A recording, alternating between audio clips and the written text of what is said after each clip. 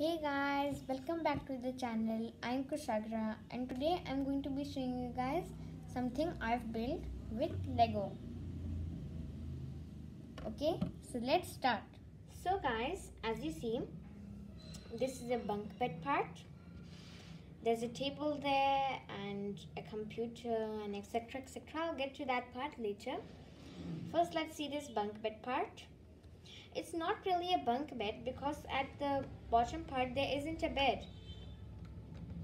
It's a room, as you see.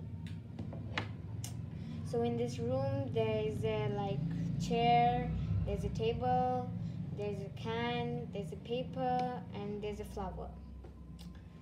And to hold these pieces, I've used these like 2x2s with a stud in the middle. That is how I used them there, and for each piece I used it.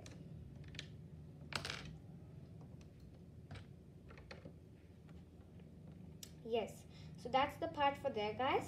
Now I'll show you the upper part. Okay, so the upper part, as you can see, there's a bed. I've used some pillow pieces and tiles. I've mostly tiled this build.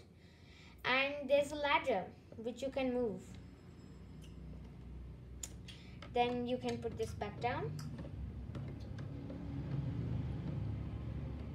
You can take it up and take it down whenever you want.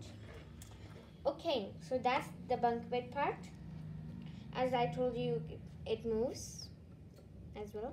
Okay, so now let's get to this area. There's a laptop, a keyboard, and a chair.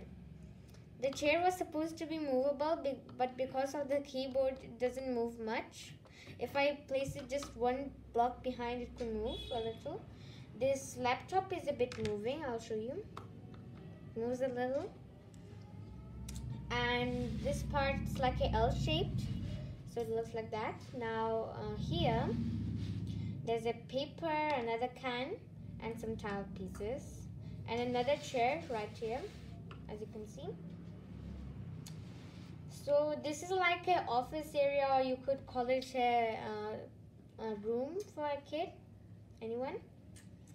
Yes, so that's what I've made here.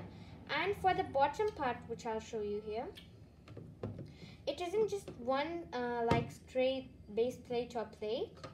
I've combined many plates with a lot of pieces under here and made it there. I've made like the inner parts some hollow and these outer parts are like filled, so it'll look nice. So guys, if you like the video, please like and subscribe. Thank you so much guys for watching. Have a great day. Bye bye.